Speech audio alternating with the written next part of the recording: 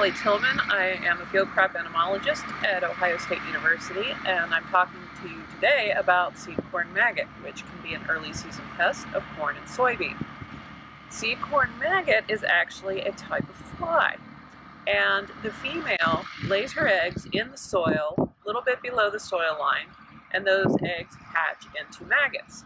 Those maggots can feed on the seed and the developing seedling underground.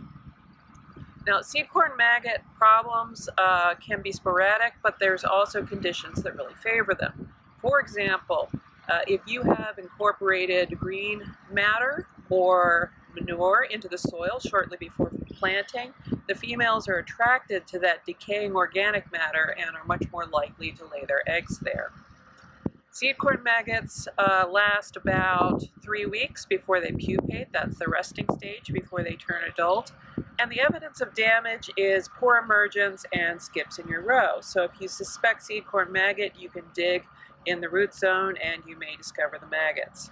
Unfortunately, there are no rescue treatments for seed corn maggot once you've discovered the problem, and planting and replanting is probably your only option. But in the future, if your practices encourage seed corn maggot, for example, if you are in the habit of incorporating manure or disking in green matter, such as a hay field or a cover crop, then a seed treatment can do a lot to help forestall seed corn